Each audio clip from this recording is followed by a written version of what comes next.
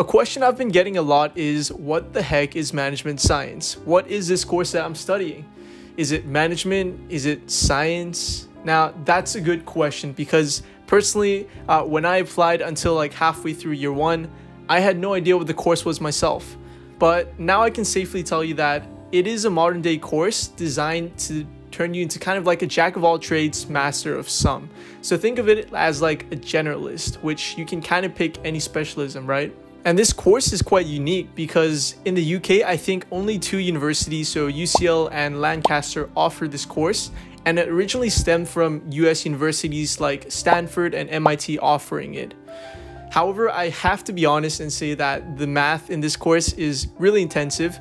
So personally, I did math and further math for A-levels, and I'm still struggling a lot with the math here, especially in first year. But to be fair, so did pretty much the whole cohort, so that was kind of chill. And the course also teaches you a wide range of modules. So you have your basic courses like your finance, your math, your economics. Then you have your more like technical courses like your data analytics, your programming skills, electives, etc. And finally, you have your more like way of thinking or strategy type of modules like design thinking, strategy by design, and computational thinking, right? If you want more information and actually look up the courses yourself, I'll leave a link in the description below, so do check it out. So now we move on to more course specific questions. So question, is this course competitive? And the answer is yes, this course is quite competitive. In my year, the acceptance rate was like 1 in 14. The year after, it was like 1 in 17, and now it's like 1 in 20. Although the cohort sizes have been getting bigger each year. So my year it was 80, and the current cohort I think has like 240 students. There's also an additional personal statement. So after you submit your UCAS application, etc., if you pass the initial screening test, they'll actually send you another thing for you to write. So it'll probably be like 7 questions, more focused towards the course.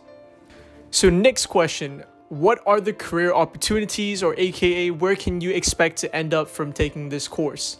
And honestly, I'd say like a solid 80% of my cohort is ending up in either consulting or finance. So if one of these fields interests you, then this course is probably for you. But even if it's not, it's probably fine because our course touches upon so many different things like data science, computer science, economics, etc., that you can essentially fit anything into your CV to make it work.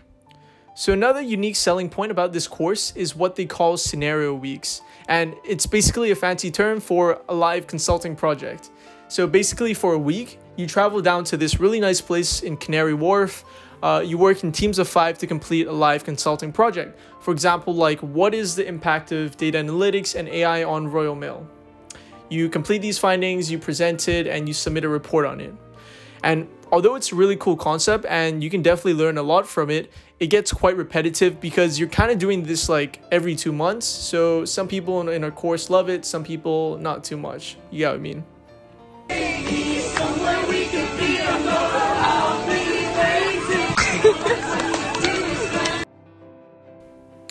But overall, I'd say that this course is pretty well rounded. It's a really well funded course for sure because it's relatively new course and there's a lot of parties, events, networking stuff. But the main thing I'd say is probably the dedicated careers advisor. So usually if you're taking any other course, you share a careers advisor with like 20 other courses. So they don't really know who you are. They're not really personalized, or like, you know, they don't really care much for you.